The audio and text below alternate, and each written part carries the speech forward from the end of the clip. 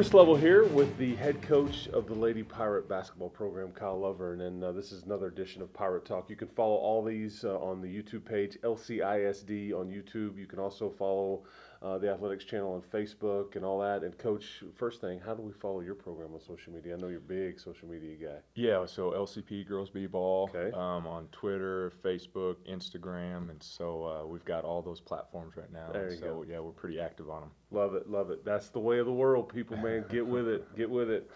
So what's Kyle Lovorn doing this time of year? This is still late September, kind of early October-ish, but basketball is kind of right around the corner. The weather's starting to change. You can kind of start to sense it out there. Can't you? Yeah, for sure, man. We're just trucking through off season right now, and we kind of go through a little progression, through off season. It's kind of like just climbing a ladder, right now, and so we're kind of just building things up offensively and defensively till we get ready for the season, and man, it'll be here before we know it. Yeah, there's no doubt. Have you built? Well, first of all, how many years is this here? This is year 7. Year 7. Okay, so it feels like you just got here, but you've been here a long time. It's like both can be true.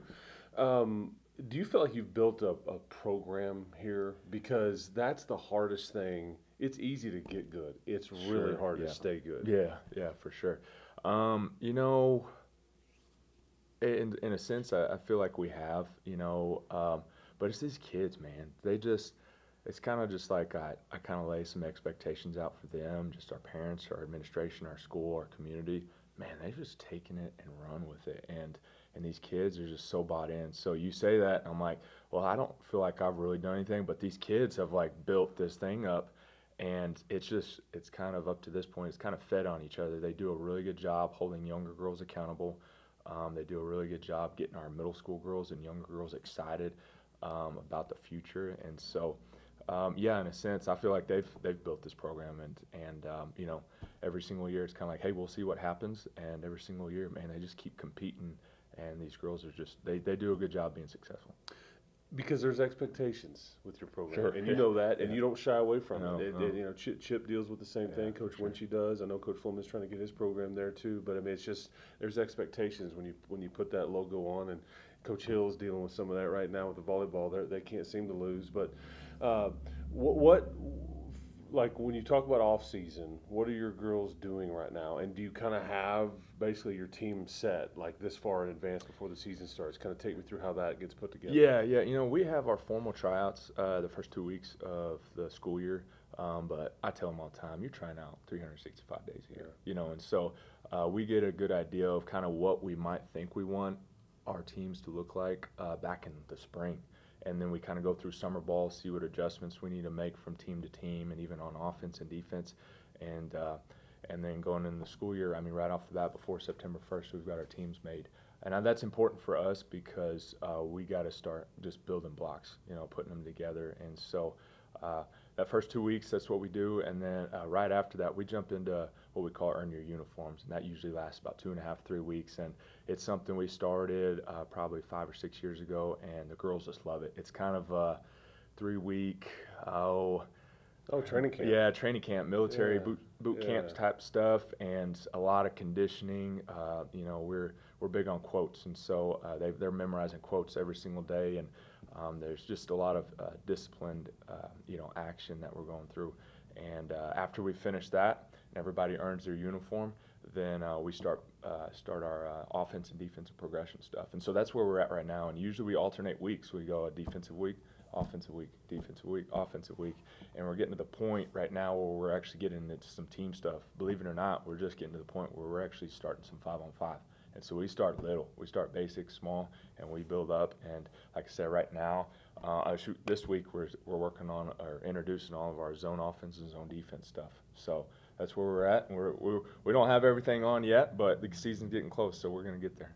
Yeah, and and then it's a marathon there from that point. How'd you get into coaching? Is this what you always wanted to do? Not at first. And when I went to college at Texas Tech, and then about halfway through, I changed my major and decided to get into coaching. Probably. What were you majoring in? I was actually majoring in physics. Okay. So for like numbers and letters and all floating around everywhere. So a lot of a lot of people don't know this about me, but I'm kind of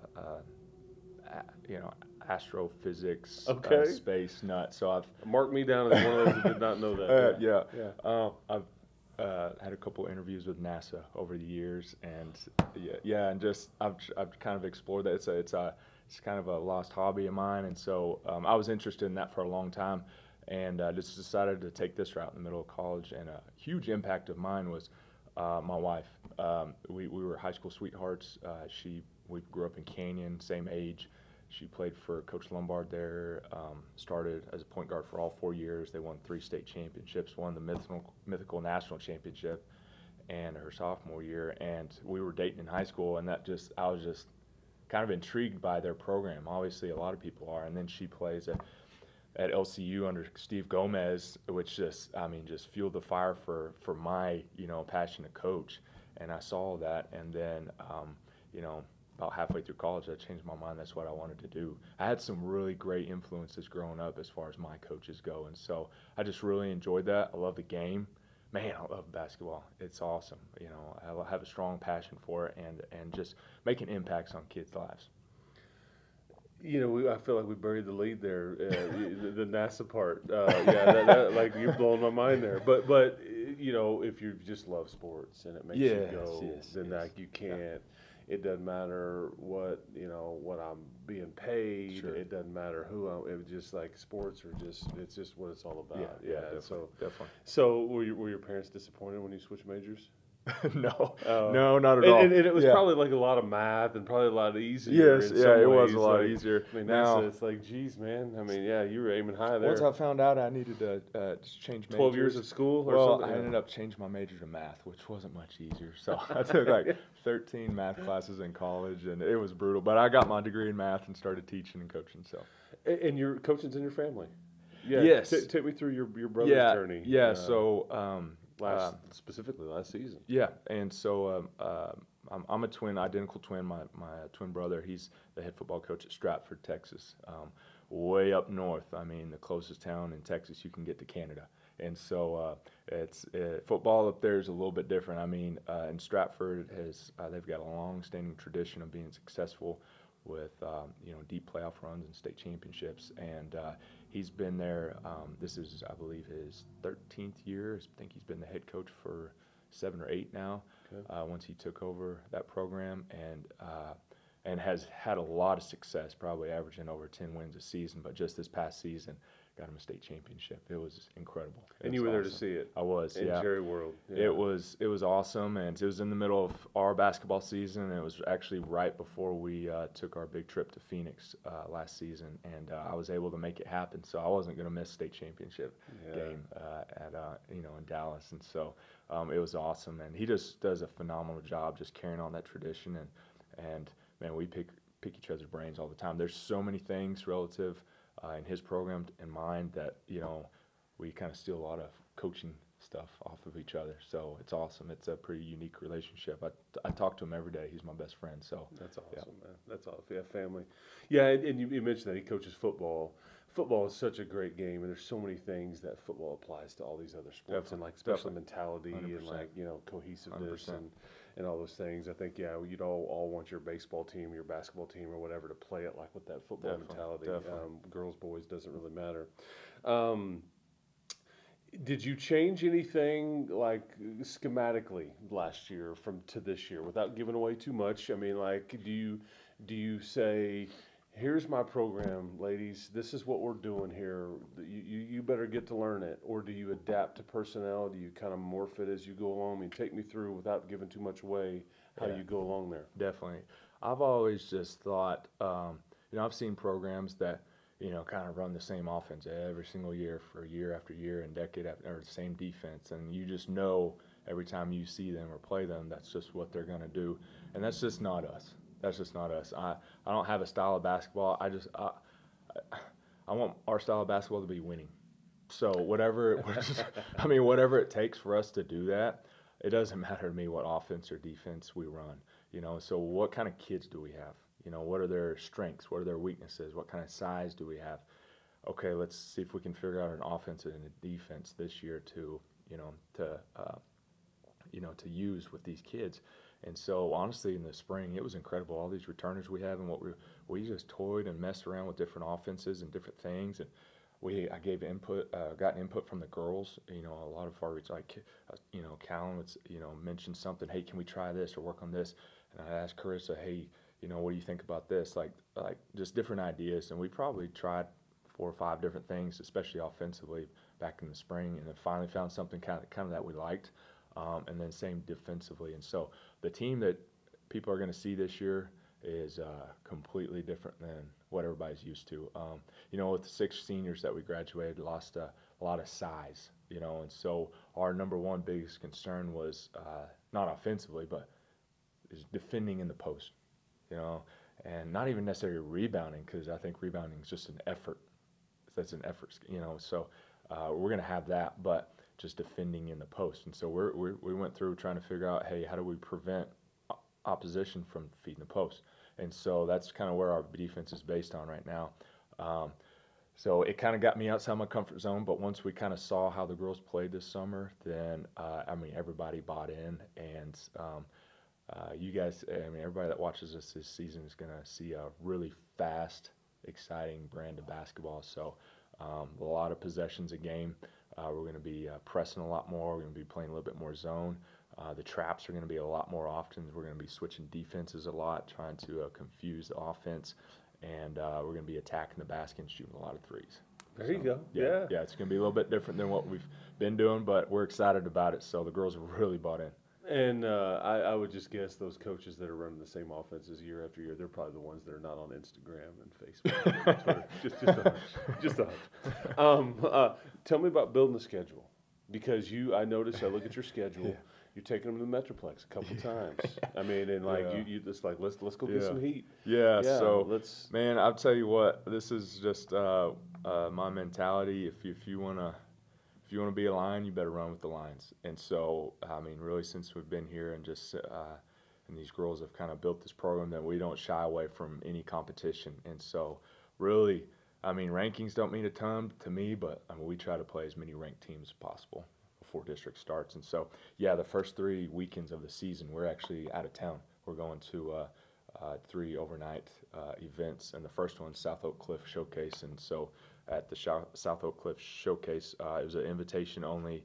We're going to be playing Hebron first game, and then the second game, then we're playing Frisco Memorial. They lost in the state championship game, in overtime to Cedar Park.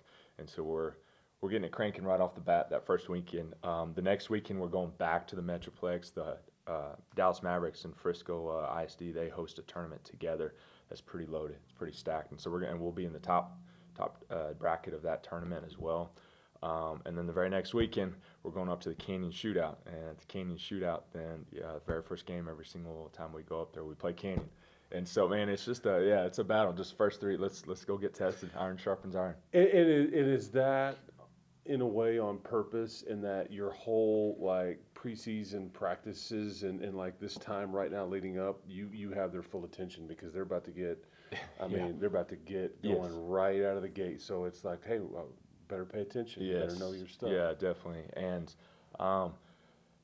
we kind of try to take every single game, like it's the biggest game of the season. And so I don't really like to, build a schedule where it's like, hey, we're going to kind of build up and, graduate up to our district schedule.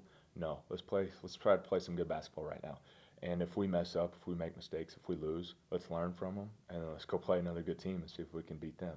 And so that's kind of our mentality, man. We want to dive in with the Sharks, man. We just want to go let's play the best ones we can play, and let's see if we can just get better, and see if we can. It'll help us for district and playoffs. I love it, man. I love it. How'd you get into? Do people know that you run these marathons? Yeah. When did you start doing that? Oh man. Well, I've always ran some little things every once in a while. Like define little. Like 5K. Okay. Well, okay. Something. Yeah. But you know what? During COVID, whenever everybody was everything shut down, stores, schools, everything. At first, the first couple of weeks, Chris, that was pretty nice. We're just chilling at home, relaxed, not doing. And after a month, I just kind of thought to myself, this is not good. I felt like this is kind of deep. I kind of felt like I was just completely wrapped up in my job, and I didn't have that at the time. Like, I didn't have things to do. And I've always enjoyed a little distance running, and then my brother-in-law, he does it a lot, and so I got into it. And man, it's my favorite hobby right now. Almost every morning, then I get up and run before the sun comes up, and it's taught me a lot of discipline. You know, I think it's been a good example for my kids to watch me do stuff like that, and it is not easy, and it's really got me outside my comfort zone. And I'm just kind of personally, I'm like, you know, I did you know, you start with something small like a 5K, and then you do a half marathon. I'm like, okay, I could maybe do something else. Like, I thought that was my limit.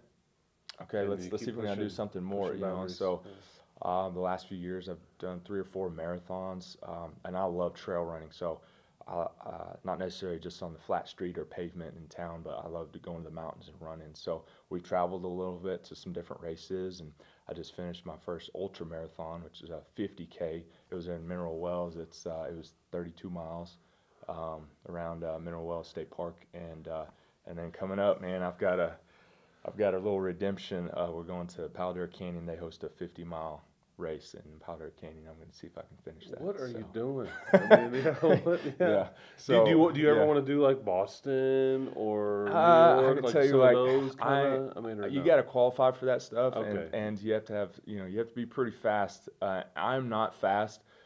It's more of exercise, I can go, like discipline. Sure, yeah, but I like I said, I'm not fast, but I can go a long ways without stopping. So, it's been one of the most incredible kind of transformational things I've gone through in my life, just because I'm telling you, you really have to be mentally tough, and kind of it's an individual battle to get up every morning and put some shoes on and go hit the pavement. So, but it's been good. We'll see if I can handle this Palo Duro race. Good luck. Say a prayer for Coach Lovorn. Thanks. You coached sisters last year, in Catalina and Carissa. I coached a lot of sisters. And now you have a new set, in Callan and her sister Abby. Is there a weird dynamic with coaching sisters like that? You know what? You would think that there is, and I'm sure they're all different. They are, but man, I love it. I love it. And what's funny is because I kind of embrace it, because I played with my twin brother growing up, you know, and we both played football in high school and middle school. I mean, just growing up, and he was our quarterback. I was a wideout, and we just thrived. And so, like, this year we have the 2 Dallas sisters. We've had the 2 Cortez sisters. We've had Naya and Tori Thompson, those sisters. Had the Douglas sisters didn't play together, but they were a year apart to play, Avery, you know, and so Avery and Lily. Mm-hmm. And so, and even coming up, we've got Ferguson sisters. We've got 2 twins in 8th grade right now that are coming, you know. And so I love it. I embrace it. You know, I think it hasn't been hard at all. I think it's kind of helped our team, because it kind of brings a little family dynamic. Yeah, so, that's fun. Yeah, it's fun. If you could change one rule in girls basketball, what would it be? Like high school girls basketball. If they said, "Hey, coach, you get to mess with the rule book. You could affect one rule," what would it be? That is a great question. You know, I've never thought about that. You know, something that I get asked about all the time is a shot clock. Right. And used to, I would be very opposed to the shot clock. I'm going to tell you right now, I've been in some state committee meetings where over the years where they talk about that stuff, and there's been some research and studies done about it, and even in Texas, I mean, because there's other states across the United States that have the shot clock in high school. And you know, if you went to a game and actually timed every possession, everybody would be shocked that they probably play as fast as a shot clock. You know, the times that people get upset about it is whenever people are stalling, just playing stall ball, holding the ball. That's whenever people get upset about it. For us, as far as our program and our team, I'm kind of indifferent. I think if you don't have a shot clock, then coaches and teams have the freedom to, you know, play different styles of basketball, and I think that's fun. And then if you do have a shot clock, I think it would really force more teams and players to just raise their IQ of the game. And so for us, especially this year, it's not going to matter, because we're going to be shooting the ball in 5 or 10 seconds anyway. So, yeah, it's going to be, yeah. So, I wouldn't have a rule I would change, but I do get asked about the shot clock a lot. Kyle Lovorn is very organized. This is my view. What is Kyle Lovorn not good at? Oh, gosh. What does he feel like he was better at? What does he feel like he needs to? Because I view you as very organized, very on point, very on top of everything. But what do you kind of feel like? I need to pick this up. I need to be better at this aspect. Yeah, I think I've had a couple of things that come to mind. One was specifically with basketball and coaching and just our program and staff. Like, sometimes I take on the mentality of like, hey, if I want something done right, I need to do it myself. You know what I mean? And so that's not always. You need to be able to delegate. Yeah, I need to delegate a little bit better, and whether that's to my assistant coaches or whether that's to my seniors or my players, then like delegate more, give more ownership and freedom to people that might be underneath me. But but at the same time, then that's been a strength a little bit too. So. That's probably something I need to work on. And then something else, I'm always just looking for ways to make our program better. And whether that's through, down to elementary schools, the middle schools, our high school program, our scheduling, our social media, the way we film games, the way we stat games, like just anything that we can do to just tweak and make our program better. Those are changes that I would, I'm all about, and yeah, so those are the first two things that come to mind. So I'm not perfect by any means. I try to stay organized, but man, I mess up all the time, and so and I'm pretty good about owning it, But I'm just trying to get better every single day. So, man, I feel like I could sit here and talk to you for like 2 more hours, but we gotta let you go. It'll be fun. We gotta let you go. That's Kyle Lovorn. This is Chris Lovell, and this is another edition of Pirate Talk.